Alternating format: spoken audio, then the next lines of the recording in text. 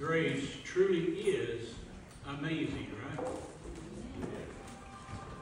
You know, I've sat at the bedside of many people while they lay dying. It's one of those solemn occasions. It's a sad one. But it's different when it's one of your loved ones. At the bedside of my grandparents when they passed away, my parents when they passed away. I watched them as they lay there dying and watched them die. It was a powerless feeling. You know what's coming, and you know there isn't anything you can do about it. You wish it wasn't happening, and yet you want it to be as painless and easy as it could be. You want Jesus to come and take them home. At the same time, you want them just to get all better so you can take them to your home. They're still alive, but not really. Life is ebbing away moment by moment.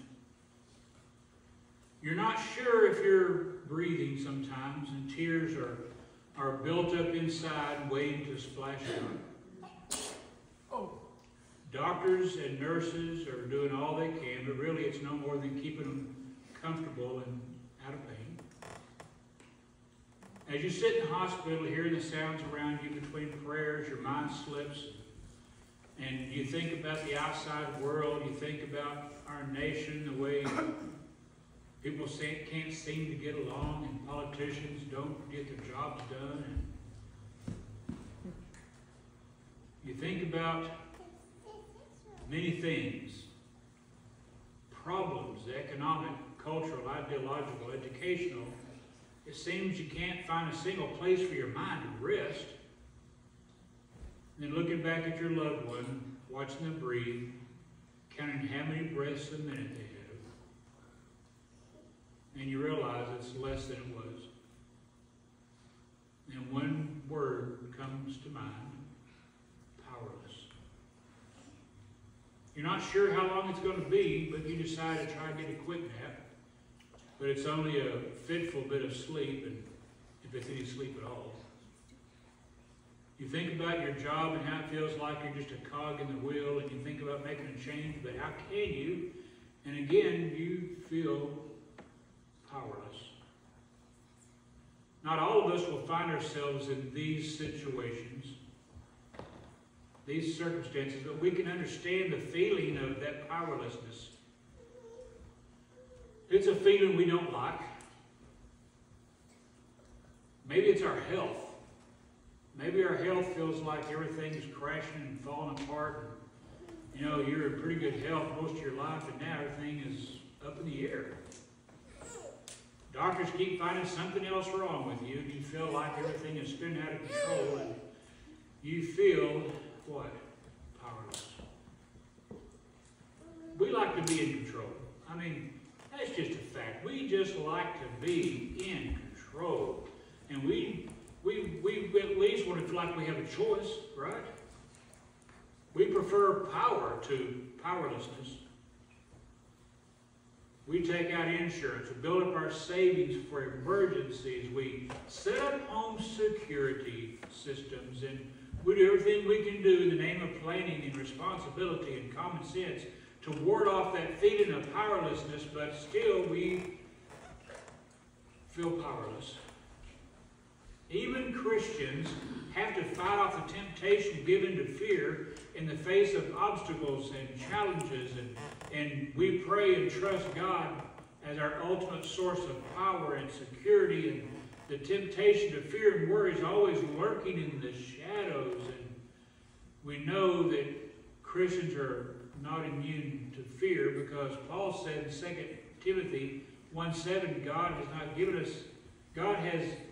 God gave us a spirit not of fear, but of power, love, and self-control. Right here in this one verse, notice it has both key words, fear and power. We have not been given a spirit of fear, but He gives us that spirit of power. Our message today is, are you powerless? And we're still in the series Hoodwinked. By the way, next week we're going to wrap up this series with a message called, Does God Still Heal? This is our fourth in this series. Before we continue on, though, let's go to the Lord of prayer. Father, we just thank you for our time in your word. And we thank you that we can open up this word and study it and, Father, get closer to you. May we have that hunger to study your word. May we have the thirst for prayer we need to have. Father, we thank you. We thank you for your love, for your Son Jesus, who died for us. It's in Jesus' name we pray. Amen. You know, regardless of how we feel in any given situation, we have to remember that we've been given power, not fear. We are not powerless no matter how weak we may feel. But guess who's just lurking in the shadows? When we find ourselves in a trying situation, yeah, it's old Satan himself. Remember, he walks around like a roaring lion, just looking for somebody to devour. We know this because 1 Peter 5:8b says, your adversary, the devil, prowls around like a roaring lion, seeking someone to devour. He's just looking for somebody out there by themselves. That's why church is important. If he sees us descending into fear and the feeling of powerlessness, it's his opening to pounce on us. Ephesians 4:27 says, don't give the slanderous accuser, the devil, an opportunity to manipulate you. Who is he? He is the slanderous accuser. Yeah, the devil. You see, Satan wants to destroy the confidence you have in the power of God. If Satan senses an opening based on your fear and your feeling of being without any power at all, he's going to try to convince you that God doesn't care. He's going to try to convince you that God doesn't have a plan or the power to control the world's affairs, and that God is not concerned about you and the happiness of your family and your provision, and he's going to pounce upon you like a spiritual bully. You ever had to deal with a bully? You know, my family moved a lot. My wife went to one school her whole life. It was arranged so you went into kindergarten down here, went through grade school, junior high, and high school, went out the other end. I, on the other hand, went to, let's see, 1, 2, 3, 4, 5, 6, 7, 8 schools in 12 years. I was always a new kid in school. There was always somebody who wanted to know what I was made of. Schoolyard bullies, just that, you're a bully. Bully always wants to pick on the one that he thinks is the most vulnerable, and then he's going to start in on them. They use words like a little chihuahua, always barking. See, that's what they do best, is they run their mouth. They pick on the small kid, but they don't fight back. Then it all starts. What are you going to do? Run home to mommy? What are you going to do? Call your daddy? He's not here. He's not going to help you. So their main goal is to make this kid feel like he has no power.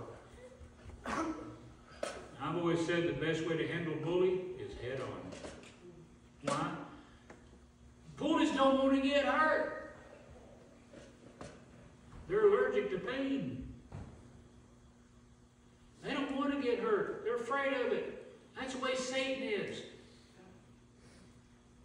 He likes to run his mouth, but he's afraid of our daddy.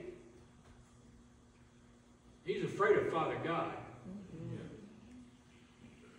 already been whipped by Jesus himself.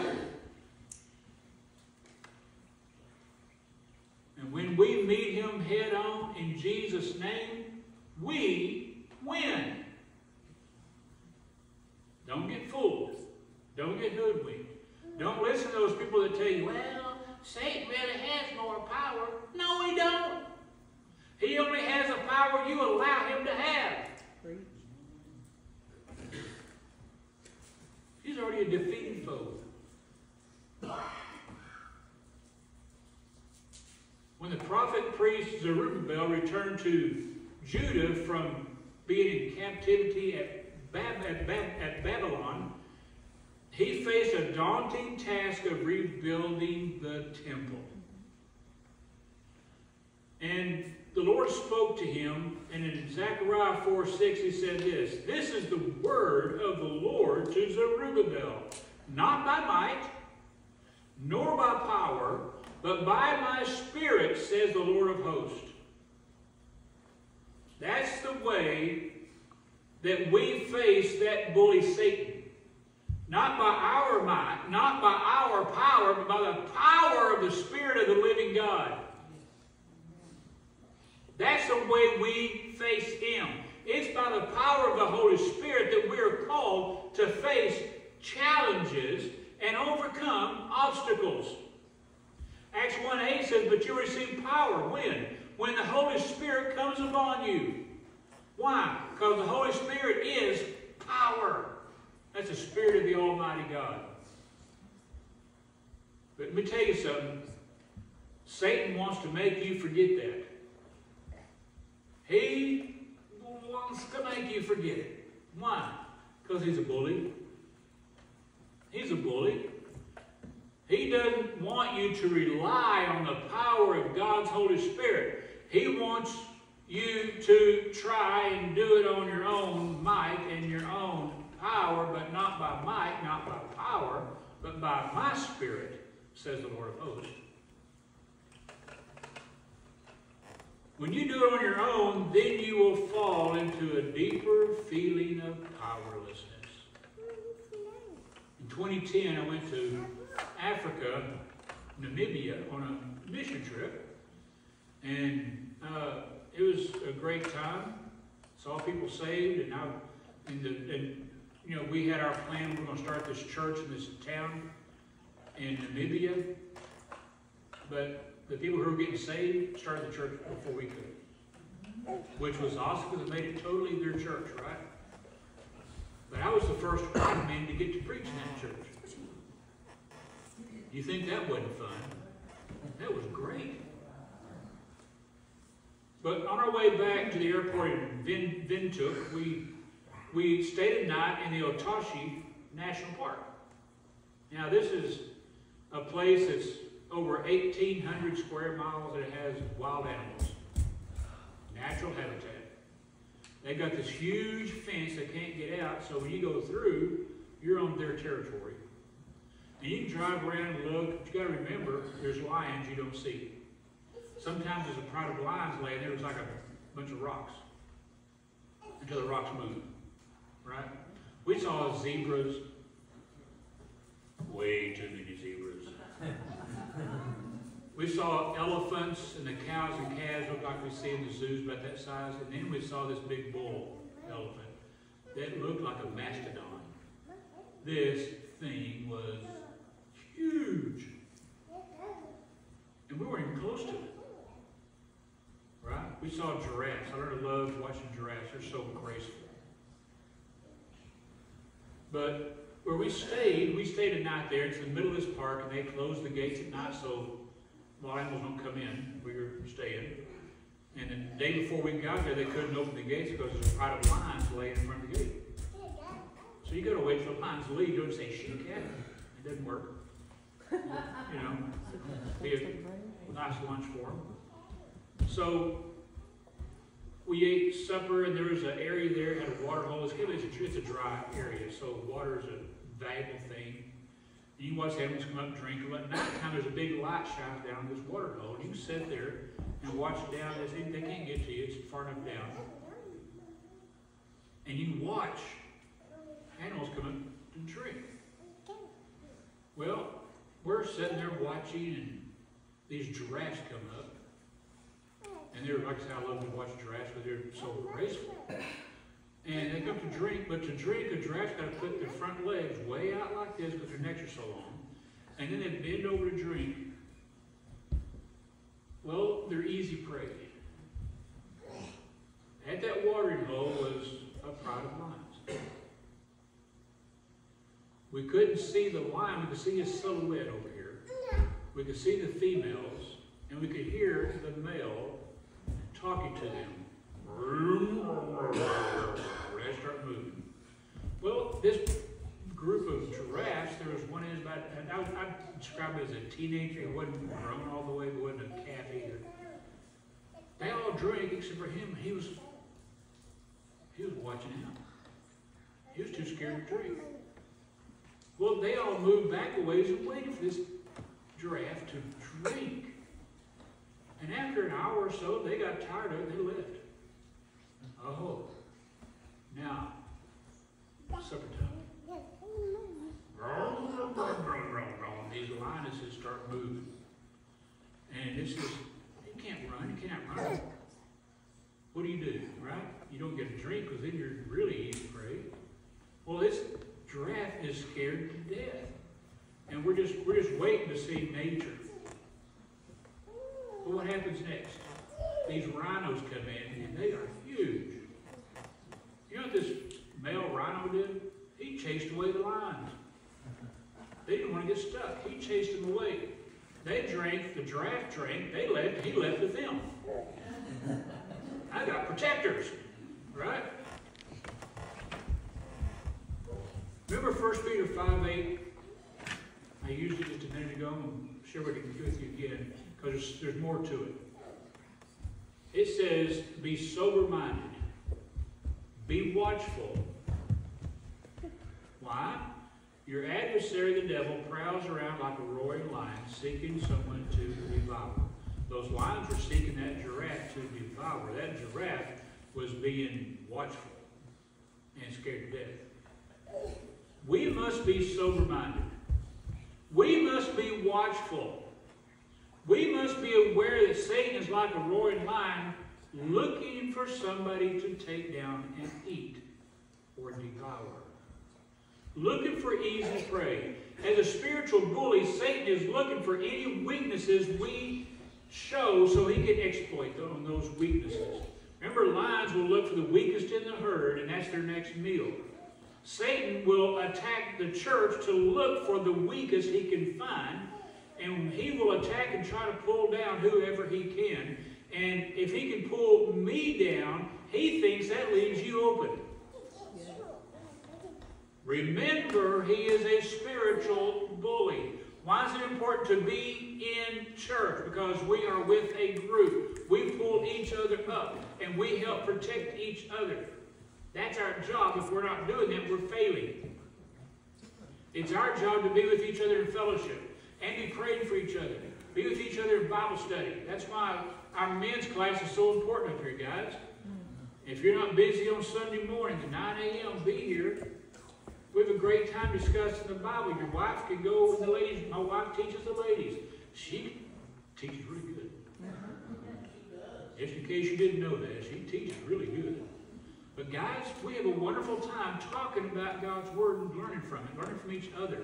That's what men do. Iron sharpens iron. Right? As one man sharpens another. Guys, I challenge you to be here. Be sober-minded. Be watchful. You know, Satan, he likes to use our emotions.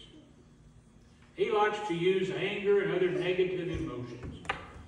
You don't deserve that. You should get even. Right? Well, that preacher didn't even talk to me this morning. He don't deserve me at that church. He didn't even shake my hand. I'm sorry. Right? He uses guilt and shame. God's not going to forgive you. He's not going to forgive you. You committed that sin too many times and you know better. He likes to attack your financial security or insecurity. How are you going to pay that stack of bills on the kind of money you make? God has left you high and dry again. Why would you even think about paying tithes? He likes to use guidance. You've got a decision to make. Face it, God doesn't care about your future. He's got more important things to deal with than you. He likes to use your relationships. So what if that person you're interested in doesn't know the Lord? Go ahead with your feelings. After all, God wants you to be happy, right? He likes to use unforgiveness. If he can get you where you will not forgive, he has you right where he wants you. He doesn't deserve your forgiveness. He doesn't deserve it. You have the right to feel the way you do. By the way, not forgiving somebody is you drinking the poison, hoping it's going to hurt them. It doesn't work. Right? Don't get hoodwinked. Satan, that bully, is out to deceive you. He's out to trick you. He lies to you. He wants you to be so mixed up you don't know which way's up. And when he gets you there, you're easy prey. He wants you to listen to that person that will lead you astray. Don't get fooled. Don't get hoodwinked. You see, these are the voices that we need to be on the alert about. Every one of those situations can lead us to the power of, or the feeling of powerlessness.